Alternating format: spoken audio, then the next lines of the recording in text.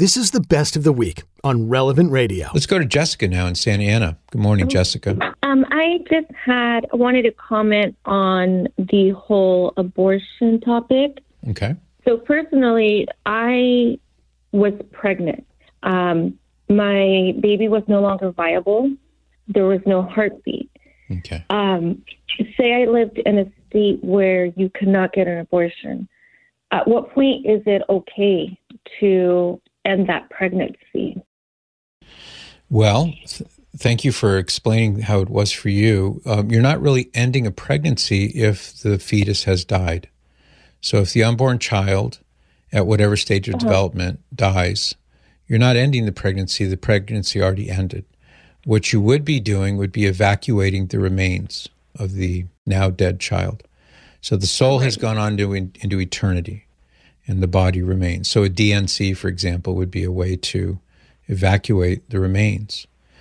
Now, I know that in medical literature that can be referred to as an abortion, but that's not an abortion in the sense that the church means it, which is the intentional killing of the unborn child.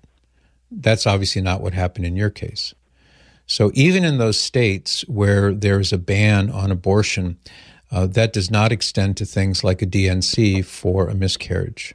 That's not an abortion in the sense that those laws prohibit abortions. It prohibits, rather, the intentional killing of a child, an unborn child, while it's still alive, he or she.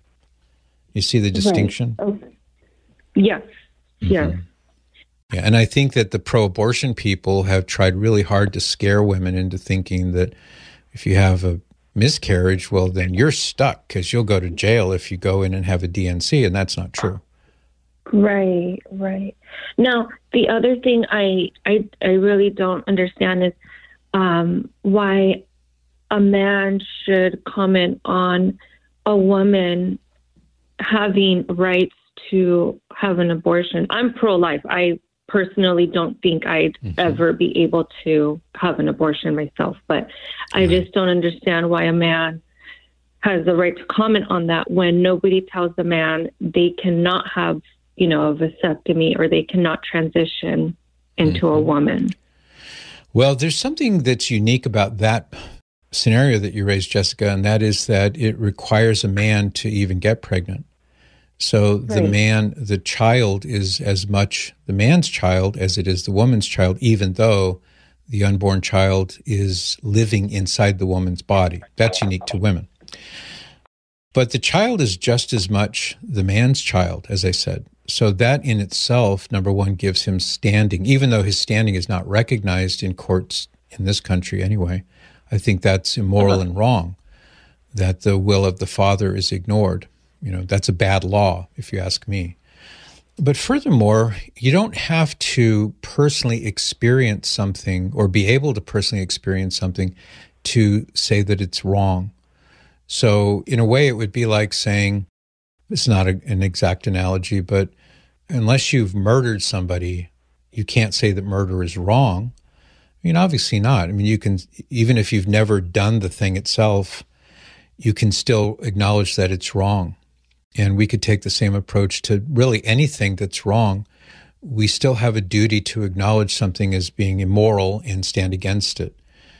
And there are many such things as an example. So let's not forget, too, that in 1973, the Supreme Court decision that thankfully was overturned, Roe versus Wade, that was a court of all men who gave their opinion.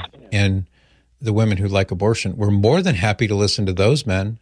They argued that those men had a right to speak on the issue. But how odd that they say that a man doesn't have a right to speak on that issue if he has the opposite opinion. So it shows the inconsistency or the incoherence of that kind of argument by saying, well, if a man agrees with it, then his opinion is okay and good. But if he disagrees with it, then he's not allowed to have an opinion. That doesn't really make sense. I was not aware of that. Yeah, now I understand. Does it make sense? Yeah. You know what? Have you signed up for the relevantradio.com/fast for the Fast for Life yet, Jessica? I have not yet. I would encourage you to do so. And the reason is because we have an ebook on how to respond to common pro-abortion arguments. And it's free. It'll come right to your email. And I think you'll really enjoy it because it'll give you a lot more of this kind of info. Okay. I'll go ahead and do that. Super. Yeah, just go to relevantradio.com/fast, FAST, and all you need to do is tell us where to email this booklet to you, and it'll come right to your email box. Okay, sounds good. Okay, great talking with you, and I do appreciate your comments. An important topic, that's for sure. That'll never stop being an important topic. Like what you just heard? Share it with your family and friends. And thanks for listening.